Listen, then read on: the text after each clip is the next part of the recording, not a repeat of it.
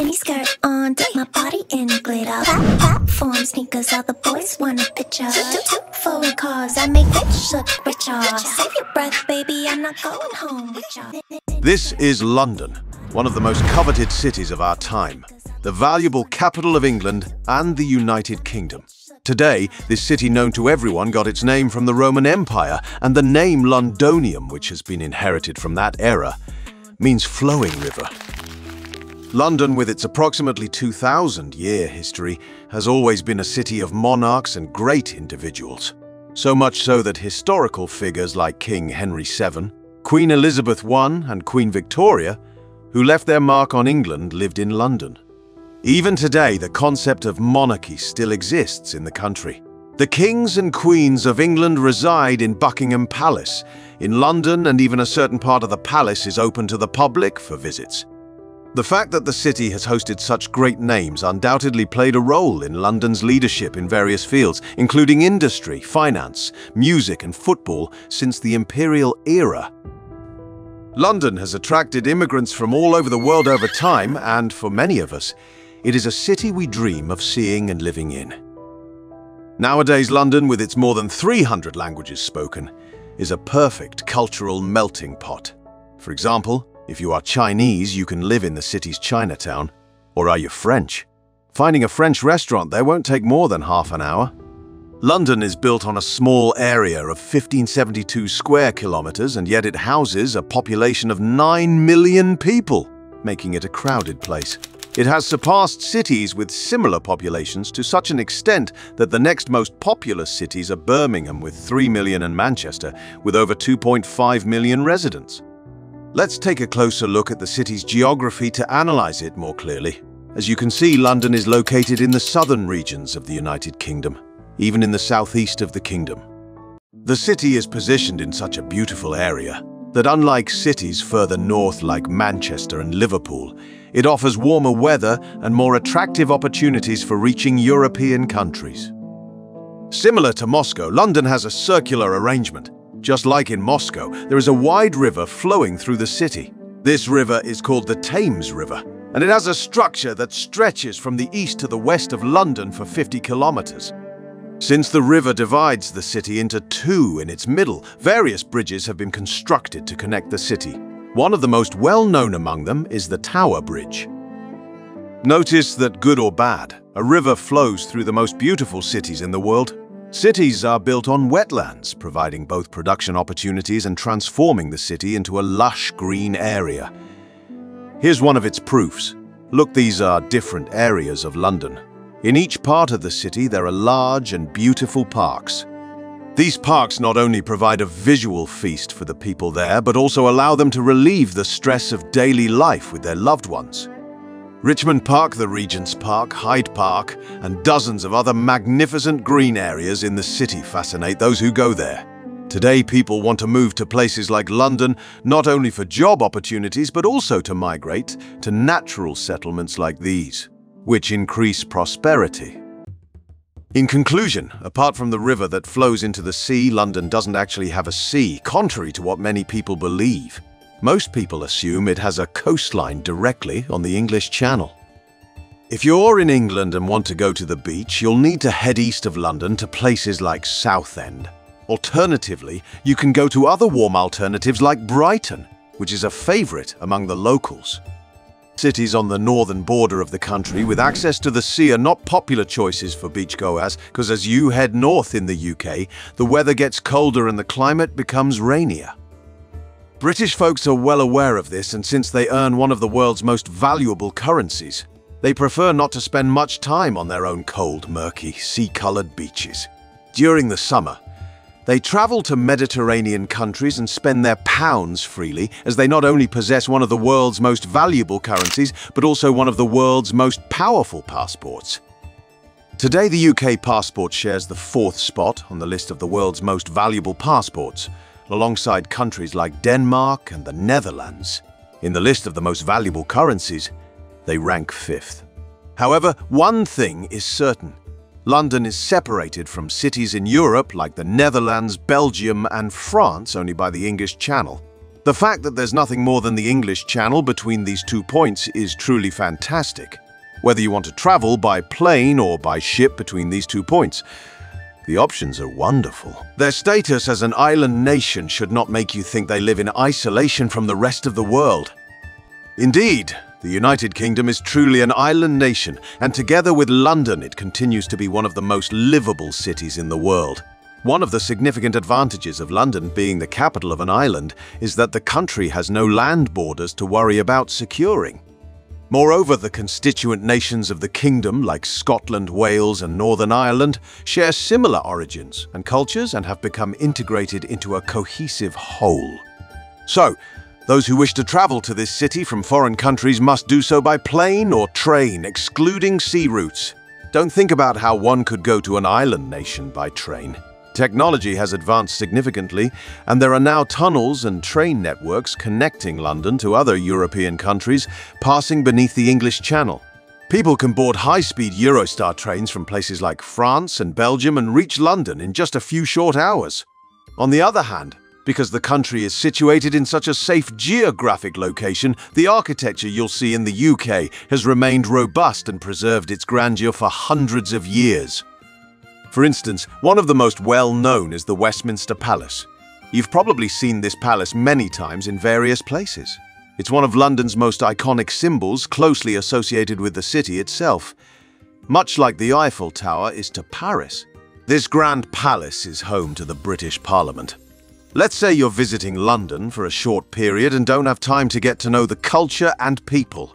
If you're short on time for meeting people, you can dare to visit and even ride inside the London Eye, the tallest Ferris wheel in Europe. This place not only offers a Ferris wheel experience, but also provides a visual spectacle with games and light shows to entertain visitors. Another notable spot in the city is Trafalgar Square, one of the busiest places. Here, you can observe the daily life of Londoners by sitting in a cafe and capture unforgettable photographs in the square. Speaking of photographs, those famous telephone booths are one of the iconic symbols of England and London. Now hold on tight, because it's time to take a peek into the lives of Londoners. First and foremost, when you're strolling through the streets of London, you'll notice plenty of beautiful cars. However, when you look closely, something else might strike you as peculiar. If you ventured to London or the UK without doing your research, you'll quickly realize that traffic flows on the left side, and the steering wheels of cars are on the right side. For someone new to the UK, driving like this might seem challenging, but you'll surely get used to it over time. Besides, the city covers a relatively small area, and you might not even need a car because London boasts one of the world's most advanced metro systems.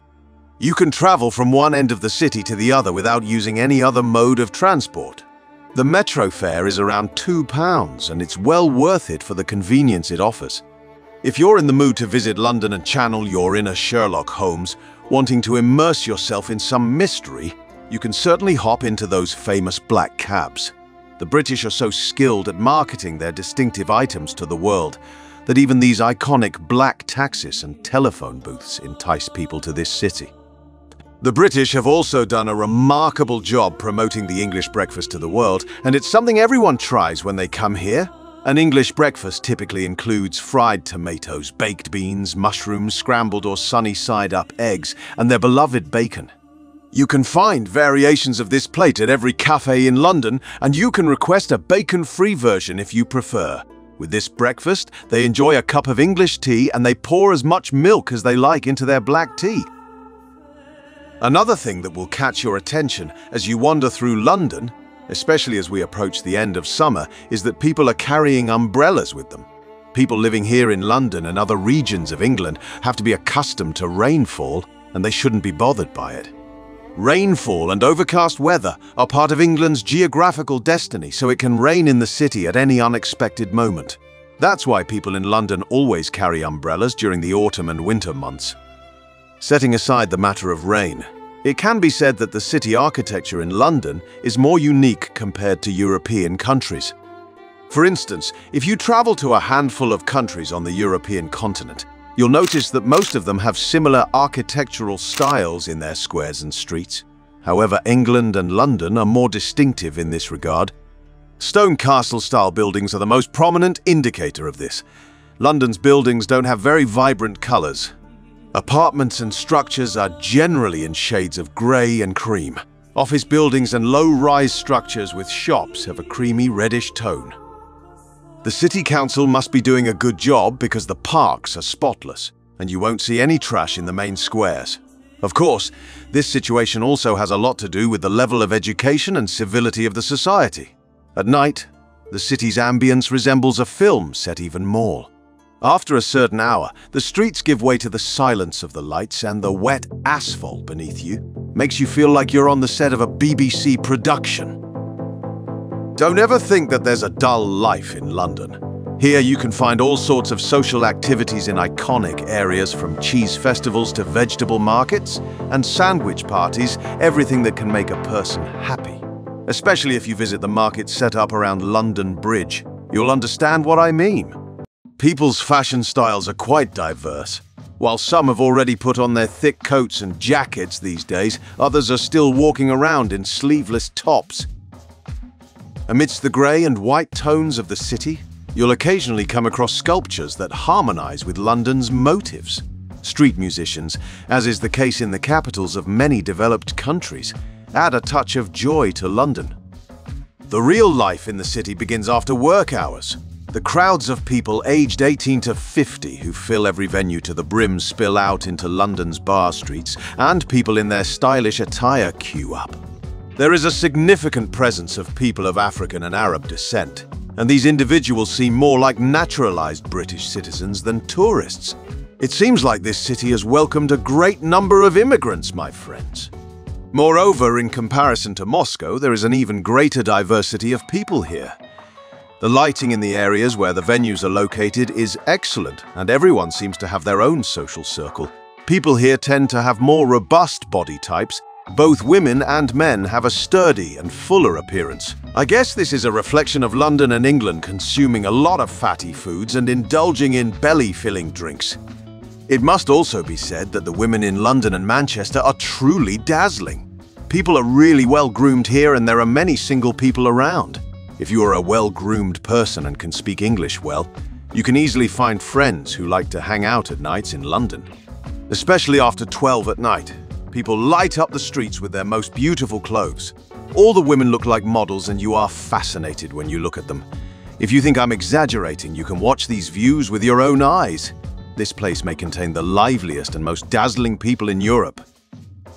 In this sense, if going to Moscow seems too far for you, you do not need to go far to find beautiful women and handsome men. London and Manchester offer you everything you are looking for. While wandering the streets of London, you'll often come across elderly people. In fact, surveys about the city's age distribution indicate an average age of 37.5. However, people seem comfortable and full of life regardless of their age. There are millions of people worldwide who dream of being in their shoes and living in London. For instance, the minimum hourly wage for someone living in London is £10.4. This translates to a monthly income of around £1,700. When taxes are deducted, the minimum wage for those working in London drops to around £1,330. Moreover, even people in the same profession can fall into different pay brackets based on their age. But if you're building a career in a specialised field, you can easily earn over £3,000 per month in London. However, I must sadly note that the price of a nice house in London exceeds £2,000 per month.